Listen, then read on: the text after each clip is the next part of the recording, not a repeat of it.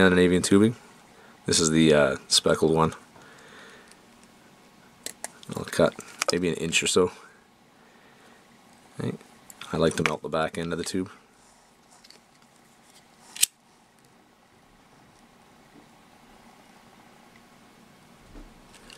Okay, just like that. And now I'm going to take about maybe 3/4 of an inch of the large Scandinavian tube, same color, kind of that speckled pearl color. I'm going to insert it in. So we've got a step tube there. Okay. At this point, I'm going to stick it onto my vise adapter, pardon me, my extra large tapered pin, and I'm just going to push back until it won't push anymore.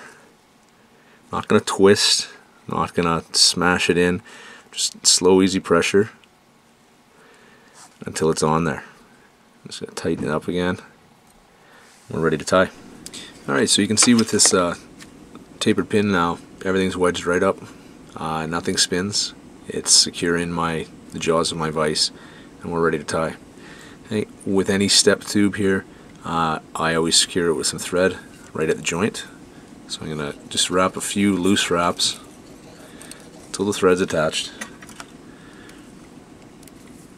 And then I'm going to hold the whole thing and do a few compression wraps. And what you'll see is you can put quite a bit of pressure on the thread, and as the thread compresses around the larger tube, it will cinch up the whole thing. Okay, you can see it's sliding still a little bit. Definitely need some more compression on that.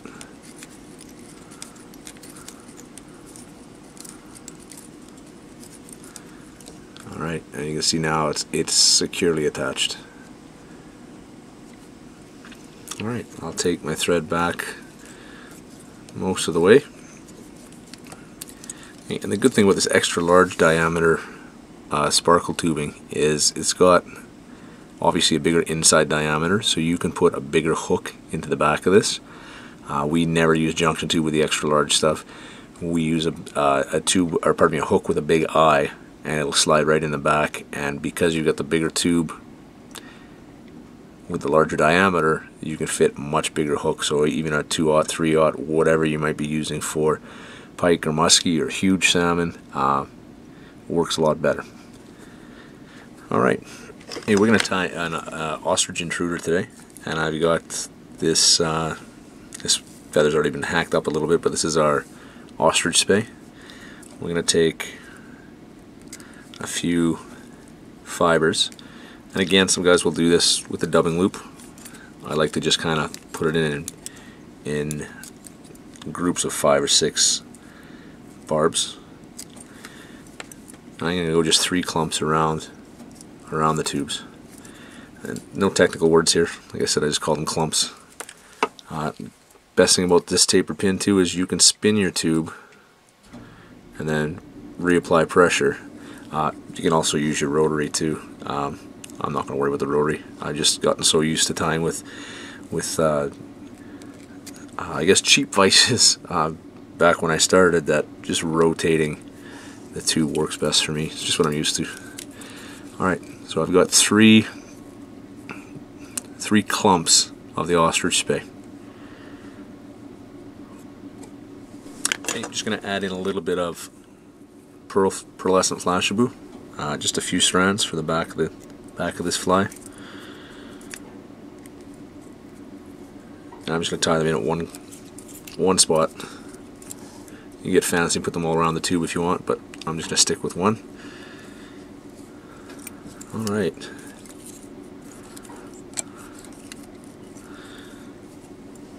At this point I'm just going to throw in a little bit of a rib. Could be oval tinsel or flat tinsel. I'm just going to go with flat because it happens to be right in front of me.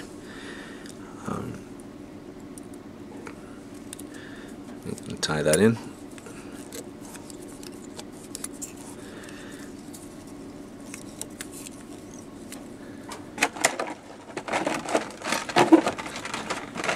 I'm going to put a body of hot pink floss on this.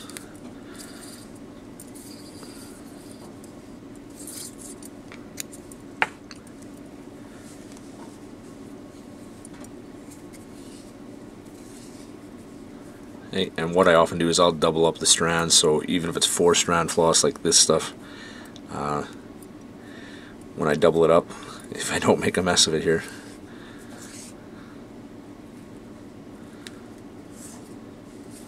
There we go. Okay. It makes 8-strand floss, way better for covering these big tubes. Okay, and I'm going to cover about half of this body with this hot pink floss. And as with tying any tubes, the bigger the diameter tube, the more material you're going to need to cover that tube. So about halfway there, and tie it off.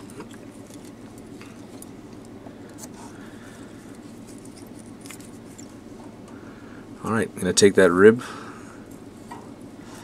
and just counterwind it just to secure that floss a little better.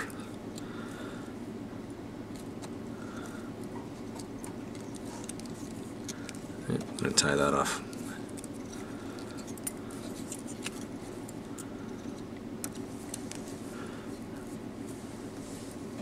I'm going to add a little bit of blue with the Ostrich Spey, a few barbs, pretty much what I did with the tail. And this time I want it to go as long as the tail, so you're going to need longer fibers for that. And just like the pink in the back, I'm going to put it in 3 clumps of about 5 or 6 strands each.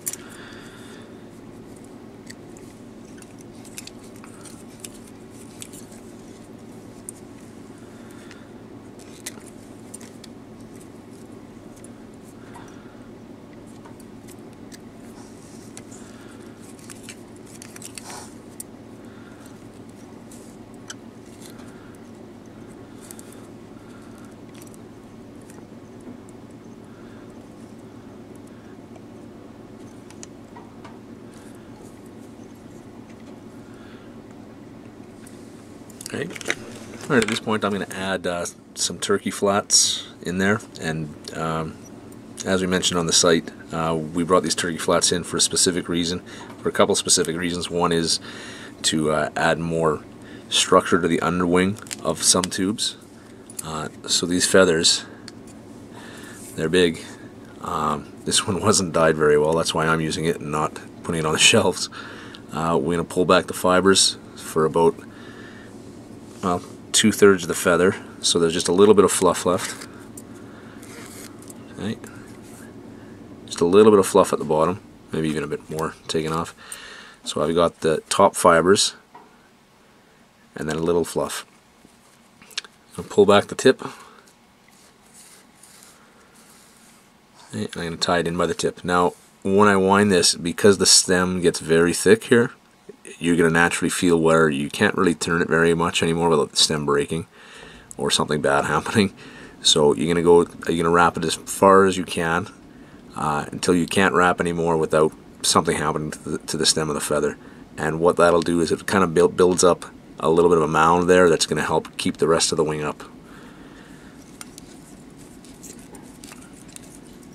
Okay, so I'll wrap forward.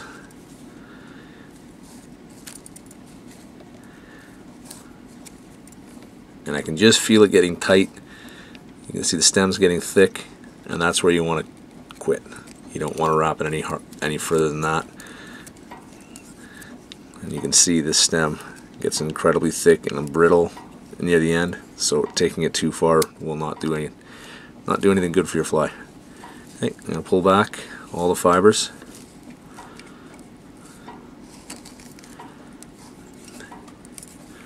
And you can see now how, if I had to use just schlappen here, the schlappen would have laid down pretty flat. These fibers, now there's a little bump there, okay? And these fibers are much stronger than schlappen. You can see how they're sticking up instead of just laying flat back. Even if I wet it down a little bit, they stay stuck up pretty well. Okay, so that's going to make your wing, instead of your wing going flat down like that, keep the wing up all the way around the fly at a better angle. Alright, at this point I'm going to go back in with pink ostrich, and same thing I did with the tail. Put a few fibers in around the tube.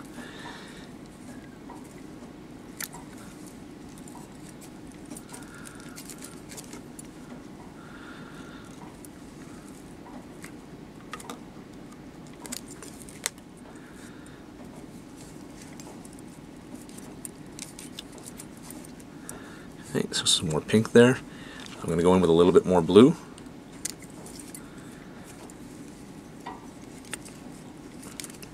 And you know, this type of tube I'm doing right now, it's almost a process of layering feathers to make the wing that's going to be seen on the final fly. It's just layer upon layer of fibers, mostly ostrich, but also the turkey flats, of course, too. And you're just building layers in the wing. All right. Okay. All right. At this point, I still have a lot of fly to go. I want to finish the fly on the large Scandinavian tubing, not the extra large stuff here. So I've got some distance to make up here. At this point, I'm going to put in some marabou.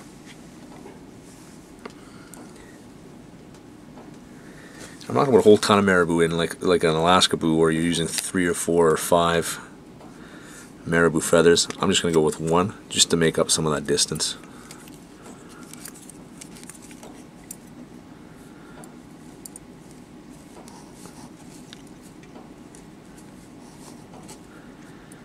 And you can see, compared to the turkey flats,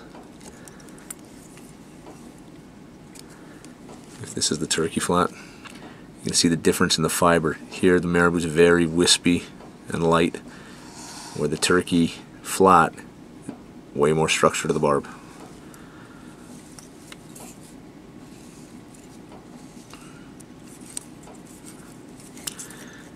And unlike the turkey flat, you can see as soon as I get this wet, just with a little saliva, it lays totally flat against the rest of the wing.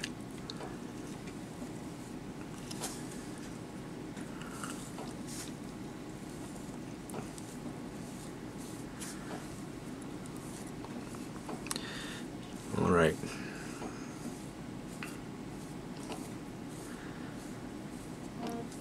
At this point I'm going to add a little bit more flash.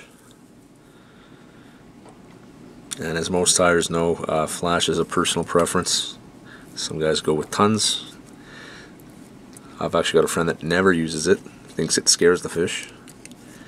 And then we all have the friend that makes a fly that looks more like a Christmas tree than it does a fly. Okay, so I'm just going to put so I've got 1 bunch of flash in the tail, 1 bunch of flash that's going to be near the head here, and that's it. Alright, I'm going to put another layer of pink on here.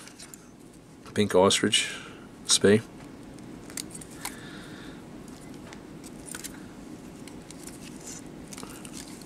And again, just in clumps around the tube.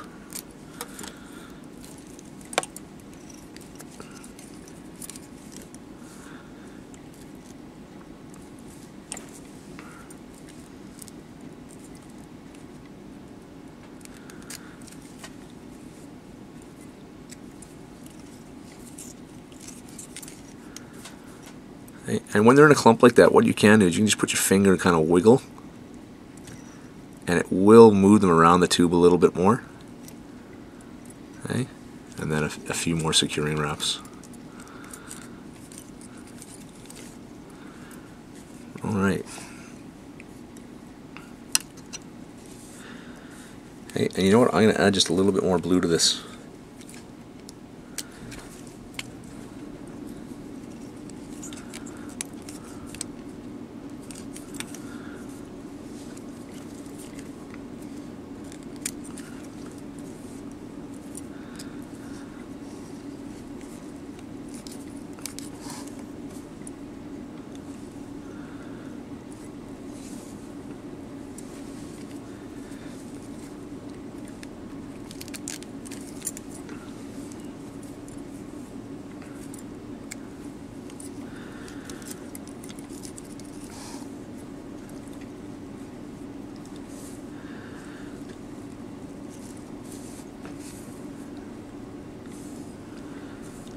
A couple of wild fibers there, but of course once they're wet they'll calm down. Alright, now this pattern I'd like to finish it a couple of different ways. A lot of times I'll use guinea fowl for the final collar. And in fact that's what I'm going to do today, I think. Alright, ready for the guinea fowl. I've got some guinea fowl that we dyed royal purple, and I'm going to try and find the biggest feather in here. This is our extra large guinea fowl. There's a nice big one. Okay, and I'll trim all the fuzziness out and tie it in by the tip just like we did the turkey flats.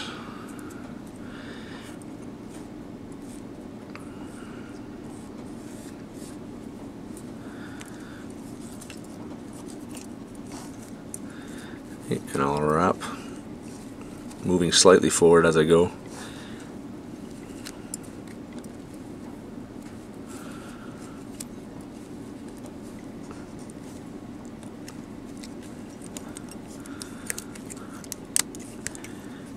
Trim it off.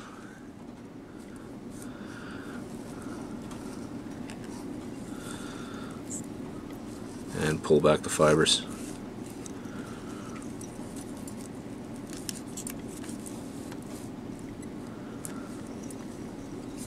You know what? I'm going to use two guinea fowl feathers.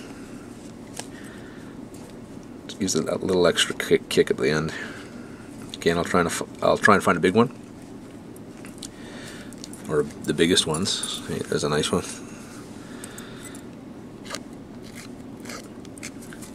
You'll notice my tube was slipping a bit too, so that just means you have to put a little more pressure on that tapered tube. Or pardon me, that tapered pin. Hey, tying in by the tip again.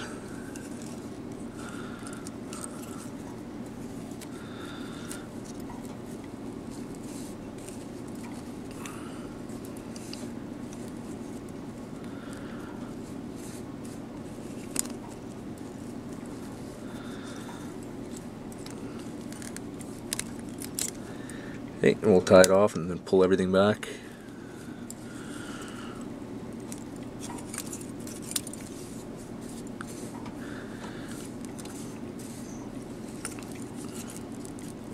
And another fly that we tie that I'm really not really too worried about the big head on it because it is such a big fly.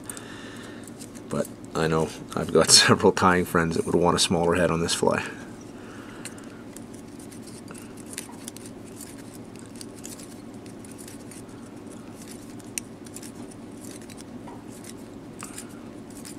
Okay, just tidy everything up so we have a nice head that we can varnish.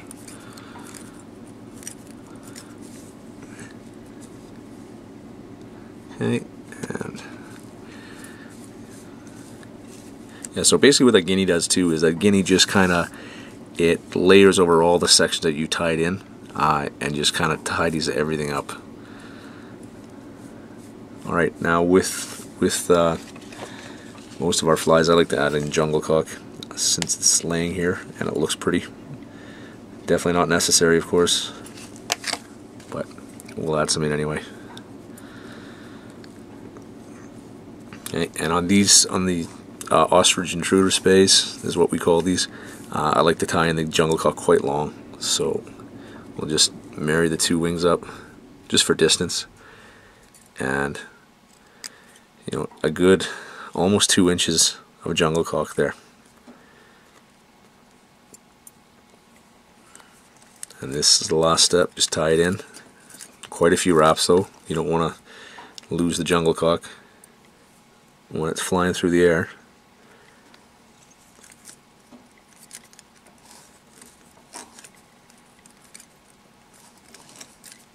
Okay, and again, just tighten everything up, make that nice tapered head. Alright, we'll finish that off with a whip finish.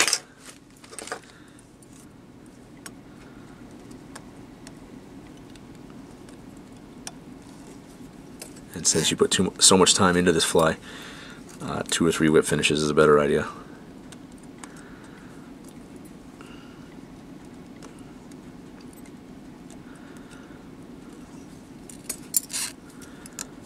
Alright.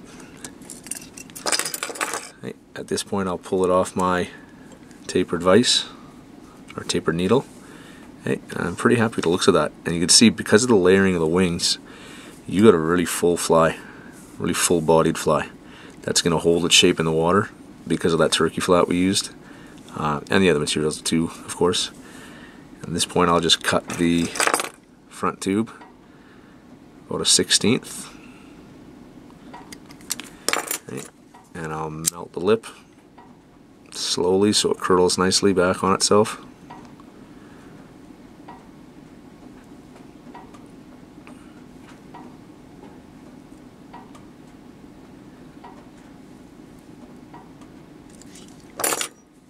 Alright, so we've got a nice lip going there. And you can see this fly, you know, basically there's not really a top or a bottom to it. We lay the jungle caulking sideways right parallel to the tube, or right alongside the tube I should say, and there's not a top or a bottom. It's a fly that just kind of presents itself in the water from any angle the same way. Alright. Okay. We'll just varnish up the head there. Okay. Just and definitely a fly that you've put this much effort into.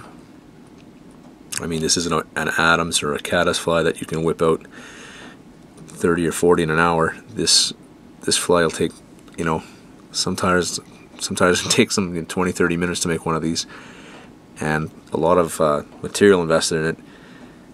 You definitely want to, well, you don't have to, but one coat of varnish isn't enough for me. I'll let this totally dry and come back 2 or 3 times and really get a hard varnish. Hey, there we go. That's the Ostrich Intruder Spey.